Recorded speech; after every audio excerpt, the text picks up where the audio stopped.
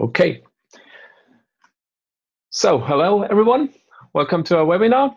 My name is Sebastian. I'm the Chief Software Architect at WireWorks and responsible for the development of our products.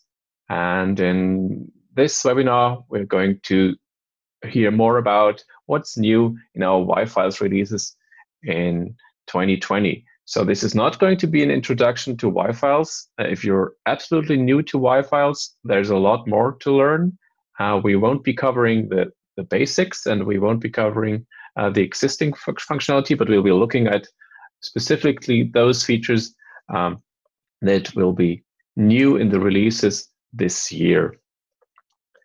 So what is it we get this year? The year will start off with the newest version for yFiles for HTML, the 2.3 version, and it's going to become available later this quarter, probably around end of May, beginning of June.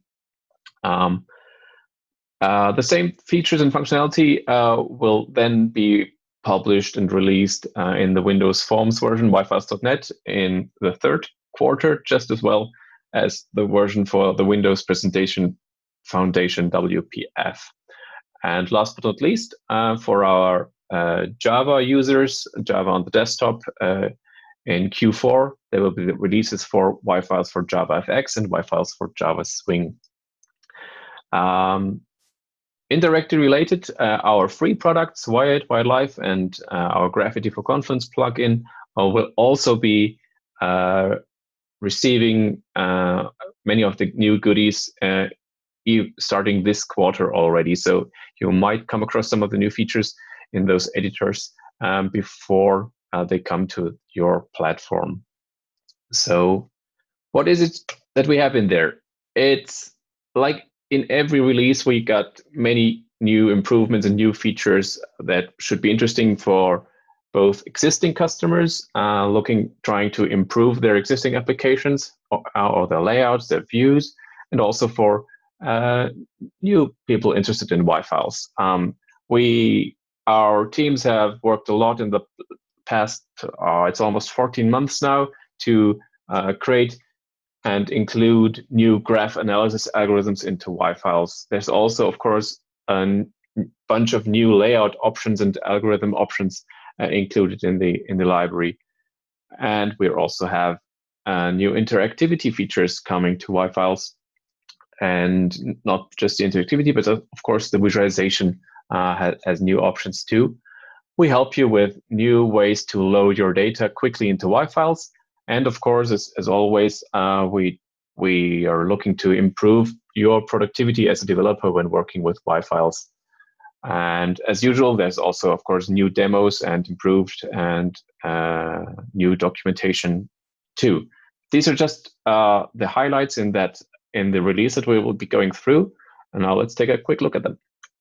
We'll start off with the graph algorithms. In this release, we added a couple of new centrality and clustering algorithms. For example, we added the popular PageRank algorithm.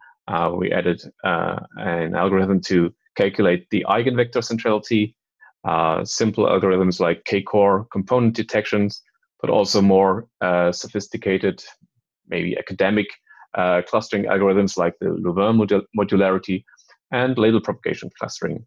But best of all, we actually included an algorithm that will help you make use of these algorithms without actually knowing the academic background or having any academic background and knowing the details about this algorithm. So let's see a live demo about how these new algorithms can be used. So just switch to the browser. So this is the graph analysis demo in a new version of yFiles for HTML. And as you can see, we added some of the new algorithms to this chooser up here. So let's take a look at k-core components, for example. K-core components helps us find strongly connected components inside a graph. And it can be calculated with yFiles, of course. It's a very simple algorithm.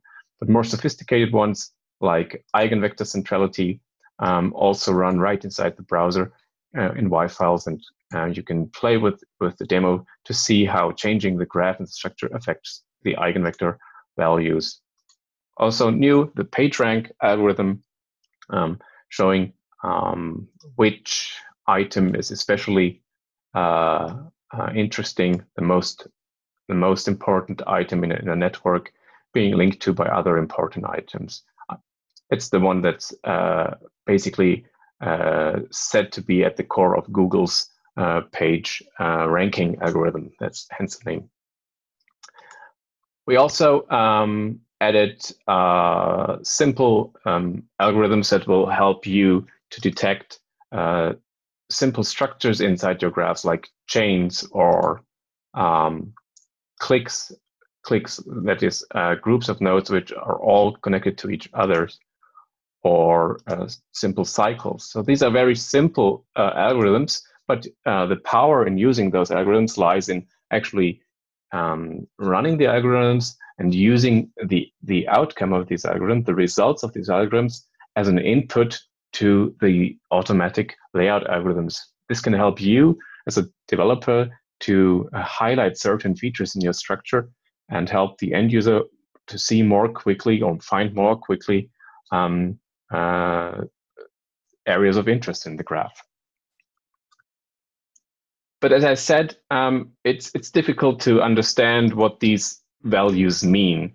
But there's one important use case where you can use the automatic centrality algorithms to actually work with larger graphs. So we came up with a way that help you hide all the complex details, but instead run the algorithms and to come up with a clustering that will help your users to more quickly understand larger graphs. So we came up with a strategy to actually run multiple centrality and clustering algorithms, and then take the graph to come up with a hierarchy clustering where users can drill down into the graph. So this is a graph that originally contains about 1,000 nodes, and we didn't provide any information to the algorithm with respect to how the graph should be clustered. This smart algorithm will allow your developers to choose the number of items a cluster may contain, and then we automatically come up with a clustering that you can then, for example, let your users explore interactively. This starts off with a flat structure. So all the nesting, the hierarchical level that's inside in this structure has been inferred automatically through the clustering algorithms.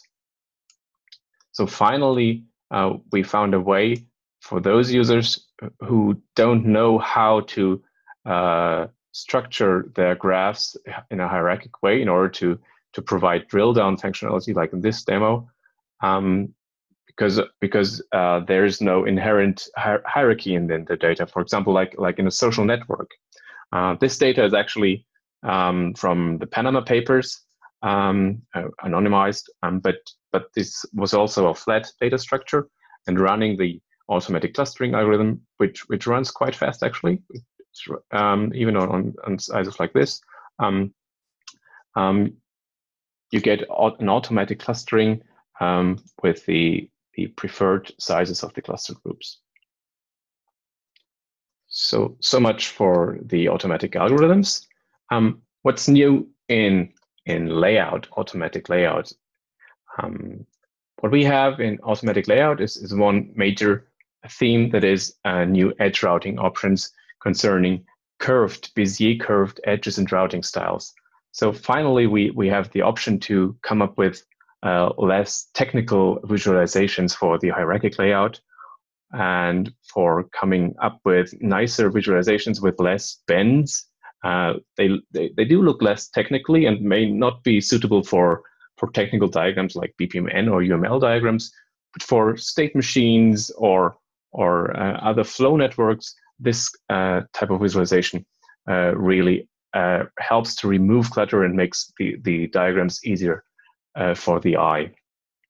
We also added a new routing style for the circular layout and provided curved edges for the generic edge routing algorithm. Let's take a look at a live demo. So this is the hierarchic layout as you know it, and standard yFiles with all the in this case with orthogonal edge routing. And we can now choose to use curved routing instead, and then we get these kinds of layouts with this very smooth edge paths crossing the layers. It's important to understand that that's not a global setting. You can actually configure this on a per item basis and have only some of the edges rendered in curved style or in orthogonal style or in octilinear style, for example. And any mixture is possible. The next feature I told you about was the new edge routing styles in the circular layout. The circular layout is a very simple style, but it's really useful for detecting communities in for example, in social networks. It had one problem in the past, that is, for some of the edges, it was quite difficult to see where they were going to for the edges connecting nodes inside these circles. And now we came up with an automatic algorithm to render these edges using these circular styles for the edges too. You can configure them to always be rendered on the outside, or just those that are necessary in order to reduce the number of crossings. But also you can, of course, as developer, select exactly which edges to place on the outside of those ring structures. For the edge router, for the automatic edge routing algorithms, where we as users can determine where to place the edges, we also included the curved layout style. So let's take a look at the curved automatic edge routing algorithm. As you can see, you get those nice curvy edges, smooth connections between all the nodes. The same as for the hierarchic layout. This is a setting that you can configure on a per item basis, and there's lots and lots of extra settings that you can configure in order to change the outcome to your liking. Let's get back to the demos. So the next part that I will be showing you is interaction. So this is about you've seen the new Bezier curves that we're using in some of the demos, and there is a way to actively edit those control points now in a comfortable manner, in a way that you may know it from vector drawing applications. But also there's some of you will be happy to hear that finally a feature that was previously only available in the demos has now been integrated in the core of yFiles, and that's the simple feature of resizing nodes while keeping their aspect ratio or keeping the center at a certain point. Simple feature, but now it's part of the core. We also came up with an alternative way of resizing a number of elements at the same time, not resizing each of them individually, but resizing the group of elements and their locations. I'll get to that in the demo shortly. There's also a nice new feature which is great for letting users edit their diagrams, and that is about automatically compacting empty space in a diagram or making space in a diagram to place elements. So clearing the area to place new elements at a certain location. Something that I can't show you in the webinar right now is that we improved the support for touchpad and magic mouse, two-finger zooming and pan too. This one is specifically for the HTML version, but it's also available for the touch-enabled version in WPF. Also, an HTML-only feature is built-in support for ARIA screen readers, so that you can help the visually impaired understand their graphs. Let's take a look at some of those features.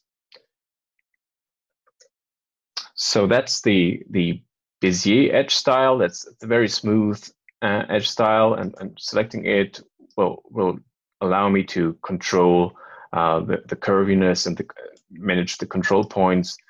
And as you probably know from many graphics, vector graphics drawing tools, there's also a specific style available that will help you to place labels on these Bezier curves, and they can be placed anywhere with any ratio on the layout. And this is also where I can show you the center and aspect ratio resizing options, which can be triggered using the Alt and Shift keys by default. But this, of course, can be disabled or modified to your liking in the code. Now let's take a look at the options for resizing a selection of nodes. Well, previously, selecting multiple nodes, resizing resulted in all of them staying at the same location. There's now the option to either resize them and move them along, like this, which is great for whole groups, for example, if you would like to change the visual size of a group. Or you can simply scale their locations, like trying to change the distance between a group of nodes. And again, this also works with the modifiers for center and aspect ratio resizing. This is a demo that shows the functionality where we make space on the diagram in order to allow the user to place elements. So imagine this is a diagram that's already existing, and I want to add new elements to the diagram, but I want to add them in a way that they do not overlap. And this demo shows how to dynamically make place in the diagram and rearrange the diagram so that I can drop the elements without producing overlaps. This is dynamic, as you can see. I get a preview of where I can drop the items, and when I drop it, it will snap into place. Very nifty feature, really nice to play with, and I'm sure you're going to like it once it's available in the online demos. This, of course, also works with existing elements in the graph and is not restricted to dragging and dropping new items into the diagram. And this one is the opposite. That's a different use case. For example, given an existing diagram, once the user removes elements, it could happen that a blank space is left in the diagram. In this demo, we automatically detect the blank space and compact the diagram without calculating a new layout. So this actually works with user-created layouts and with automatic layouts. So suppose the user is deleting those two elements, the diagram automatically gets compacted in a way that there's no white space left in the end. This works with all kinds of layouts and all different, and also with user-generated layouts, of course. Removing elements automatically compresses the diagram without creating a completely new diagram. So having user-created layout does not prevent me from running the compaction process. Very nice feature. So on to the next topic, and that's visualization. So this is also all about the visual aspects of the graph. We've already seen the Bezier edge style that we included in the library. That's actually a library feature. It's not a demo style. For the HTML version, specifically, we also added a label style that will allow you to add markup to your label text, meaning that you can give the user the ability to use rich text editors to actually author the contents of labels, to create complex labels, but also for the developer to easily create new labels without having to revert to different label instances for different font styles, colors, and so on. As always, there's also have always been some performance improvements, but the most interesting feature that we added in this release is the ability to edit the graphs in an isometric view. And this is not restricted to a specific isometric projection transform, but any isometric projection transform that you can imagine and that you can put into a matrix can be used for transforming the graph and letting the user edit it. Let's see how that works.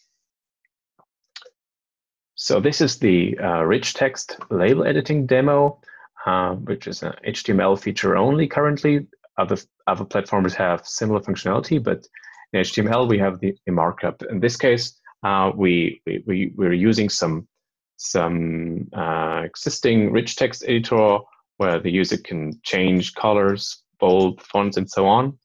And this one gets rendered into the label. And of course, the label also allows for word wrapping and text wrapping and so on. So this is just a single label with rich text edited editor support, and a very cool feature.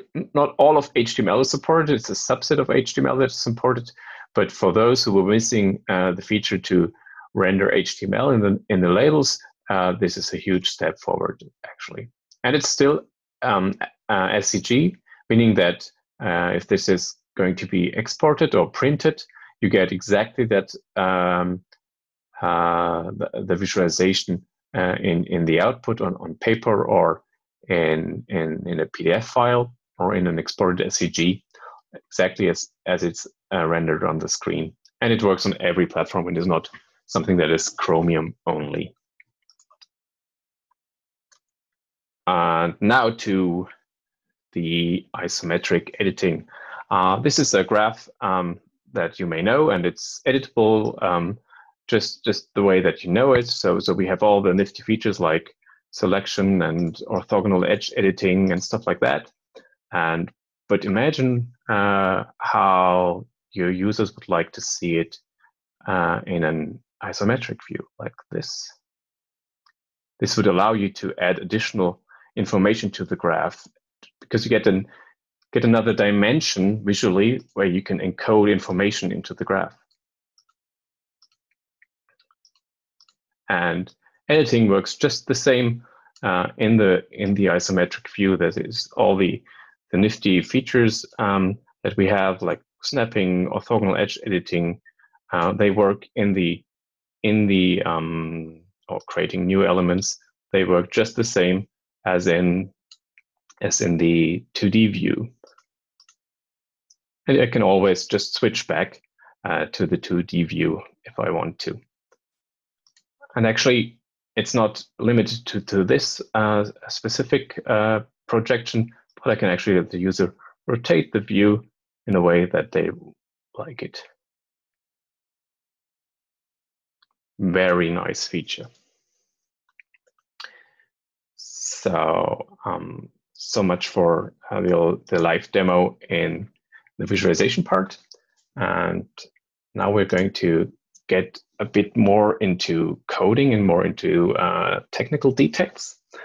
And let's take a look what's new with respect to getting the data into yFiles. If you're creating a new application or you're adding a new data source to your existing application and you want to load that data as a graph into your app, there's now a new, more flexible option that will help you achieve this quickly. It's called Graph Builder, a utility class that can take multiple sources of nodes and edges and convert them into yFiles graph. For each source of elements, meaning for each number of nodes, groups, edges, and labels, you can determine what default styling to use, how to use data binding for them, and then get the data into yFiles with very few lines of code easily. Let's take a look at how this works. So this is some source code. In this case, it's the TypeScript version, but the JavaScript version looks just the same. So there's really just some metadata at the top here that defines the external fictitious, in this case, data sources. So we have some node type and maybe a more complex node type and group nodes, and we get the data from some data source, for example, from a JSON source. In this case, it's just hard coded, just for the purpose of showing how it works. So we basically get a JSON object where we get several nodes and several groups. So far, nothing special, and that's the same as you may know it from the current yFiles release.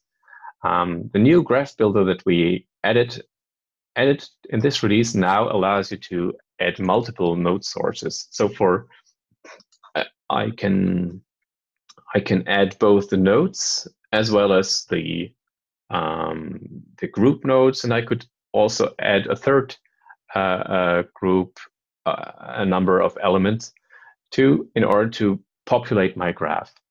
The good thing is that each of these sources can be created and configured to use different styles. For example, for all the nodes, I'm telling it to use the shape node style, but then I'm telling it to specifically to bind the fill property to the color property in the data. And with the perfect TypeScript bindings that we have in this release with the graph builder, you get code completion down to the level of your own data, and like this. So that's very helpful for quickly creating your graph. But with the previous release, you could always have just one label for each node using that technique. You can now even create any number of labels based on the data in the existing data set that you have. So if there's an array, for example, or any collection of elements in your data, you can tell it to create additional labels for each and every item in the collection associated with the data in your data set, in your JSON data.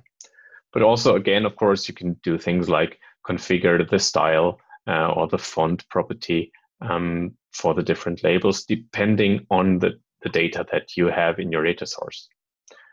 No need to subclass or configure complex event listeners. You can declaratively configure your graph that way. Now let's see that in action. There's a new demo in the package which allows you to see that you can the multiple sources and edit the source of data that you have. So, for example, if there's one data source over here and there's another data source over there, and there's also template over here. Let's see how that modifies the existing graph. So there's a new nodes I just added, and I didn't connect them in the edges source. I can also have multiple edges sources, but as you can see, I get different styles, different for the nodes and for the edges too. And for the edges, there's a binding to the data in the stroke, for example, but any binding is possible. So that's really, really helpful for getting your data into yFiles. Okay, so much for the live demo. And the last feature for today, or the last topic today, is about increased developer productivity. So this one is specifically for yFiles for HTML, for the JavaScript and TypeScript version of yFiles. And let's see what's in there to increase your productivity when working with yFiles. The biggest new feature is actually a small feature, but really, really helpful. And this means that the automatic type checking, runtime type checking that we have built into yFiles is now integrated into the NPM modules. That is, this means that if you're using a JavaScript toolchain like Webpack or similar toolchains, the ones that come with Angular and React, all those that are using the different deployment rules for production and development will automatically benefit from that feature, meaning that you can run your yFiles HTML application in development mode, in production mode, without having to manually include scripts or modify the build file. This is all built right into the NPM version of yFiles for HTML. We also dramatically improved the TypeScript definition file again, adding more features to it that were previously only available to the JavaScript users. Well, basically, they were available for the TypeScript users too, but the TypeScript definition file didn't support these features because of limitations in TypeScript. And for those TypeScript lovers out there, we added a lot more TypeScript demos, meaning that the existing demos are now available both in TypeScript and in JavaScript form.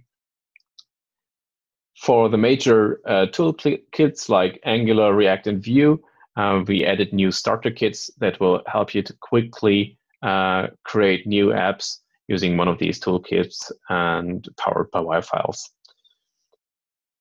And last but not least, we dramatically improved the way the experience that developers have when debugging in the browser console. Let's see how that works. Oops, over here.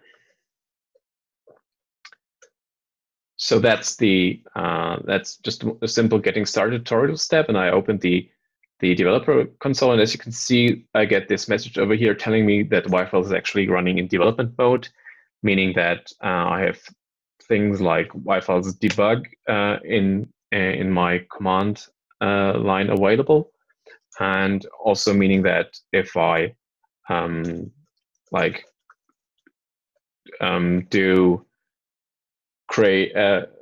make an API call with mismatching parameters, I get clear type info errors automatically. There's an argument error. I shouldn't have called it with a Boolean as a first argument, but rather used a rectangle. And this now comes included directly for all those working with Webpack and similar build tools at runtime. So there's no more fiddling with including the yFiles and TypeScript typeinfo.js file into the page. But now to the formatting options. Let's see how that looks. If you looked at the output of the object output of yFiles before on the console, you've probably seen lots and lots of internal data too. We now cleaned that up so that you can easily browse through the structure of the graph, seeing only the properties that are really relevant to you, that are accessible. For example, I can browse the list of all nodes, directly see their layout, see the ports, see the properties of the ports, the style they have, and so on. If I need to access the raw data, there's always a pointer where I can get to see all the gory details inside, which are probably not helpful for you. So we created these custom formatters that can be enabled in the settings of your development tools in Chromium-based browsers, to really help you with your development experience. So that's it. We're at the end of what's new in yFiles. I hope I hope that you liked it, and let's see whether there's some questions you had. Yes, there's a few. So there is one question. Can you elaborate more about ARIA screen reader support? Yeah, the point is the library provides a pre-configured ARIA live region, which can be used to trigger screen readers. So I think we do have a demo, but I don't have the screen reader enabled. But the idea is to that we provide a way to set a text for the developer that will automatically be read by screen readers. That text isn't visible on the screen, and it's your duty as a developer to come up with a description of the graph, because there's really no correct way to describe a graph generically. It doesn't make sense to tell the user there's 15 nodes and 12 edges, and node number 1 is connected to node number 3. But we make it easy for the developer to trigger the screen descriptions, to trigger the output of screen reader audio. Let's see whether there's something to see in the demo. It's probably not that interesting, but yeah. So that's accessibility. So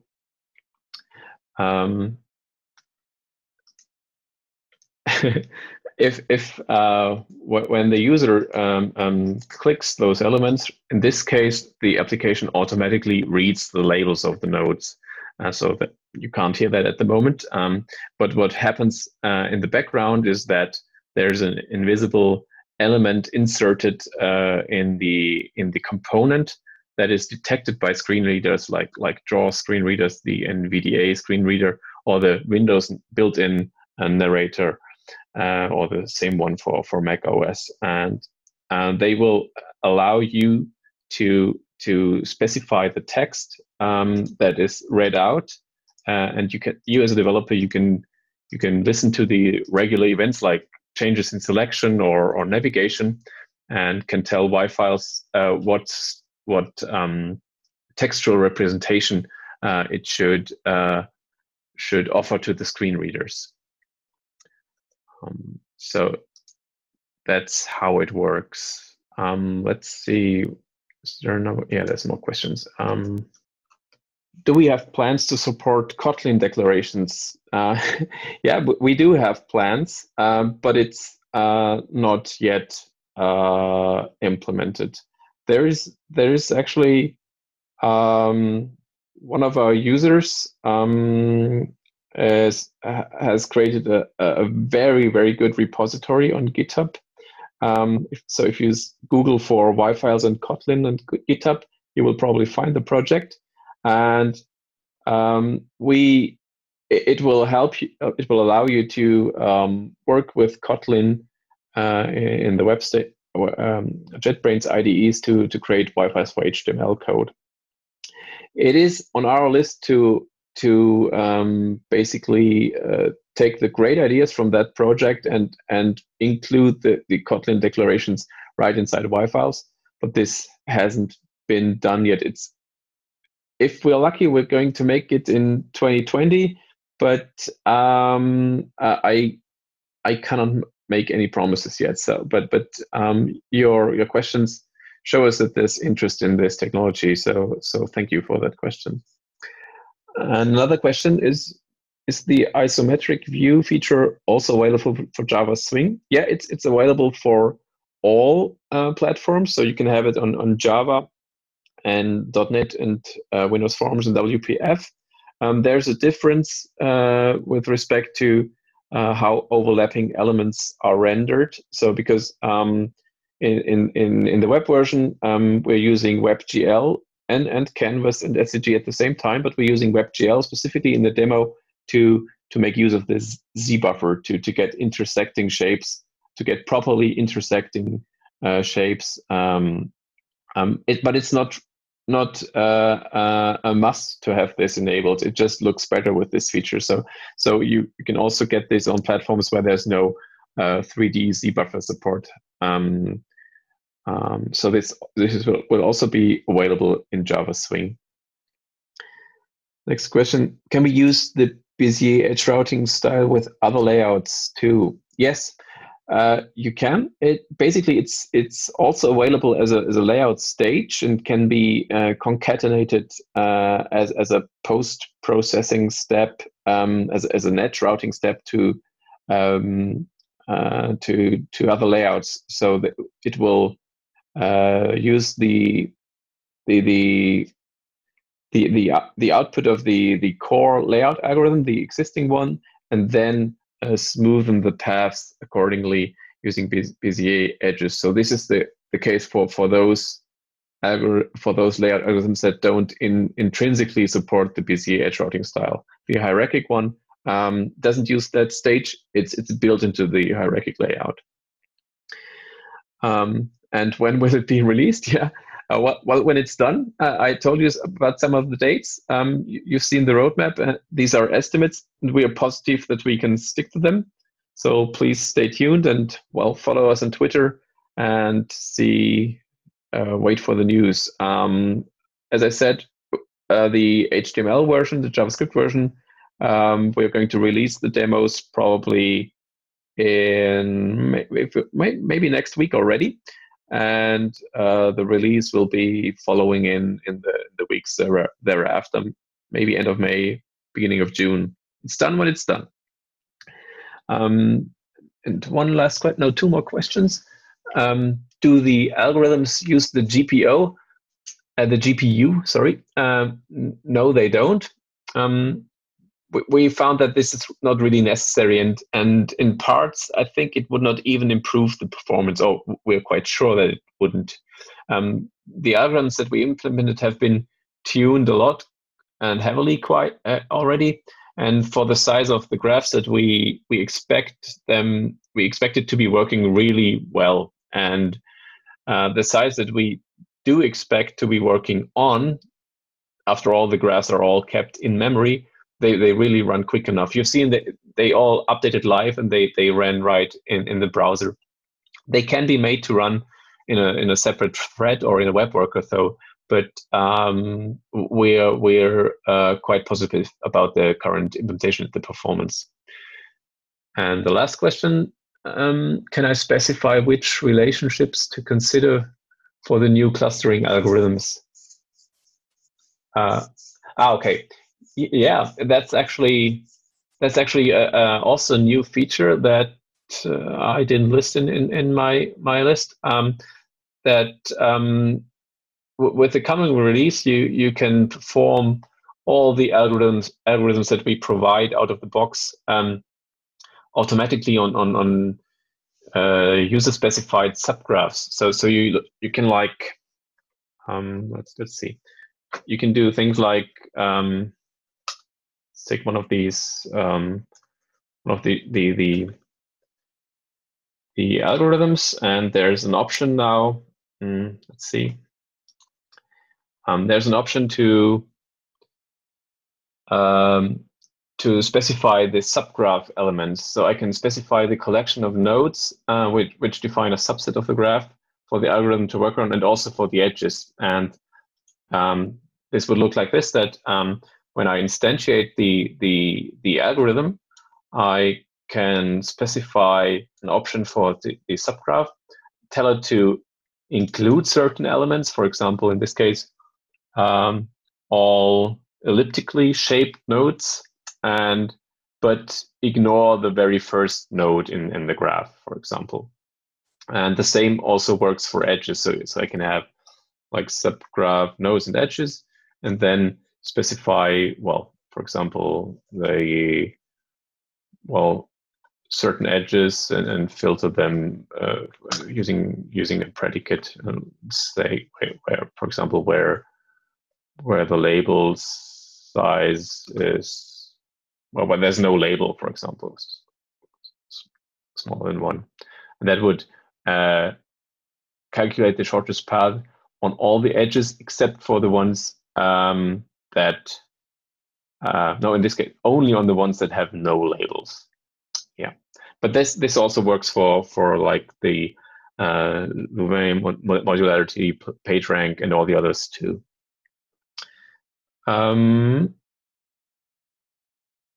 Yeah, I think that's a wrap. Thank you very much for listening and for your questions, of course. And now you know what's new in yFiles in this year. I hope you enjoyed the presentation. Be sure to check back soon to our evaluation center on myWireworks.com so that you can evaluate and download the new yFiles versions and play with these features yourself. Thank you for listening. Stay safe. Bye-bye.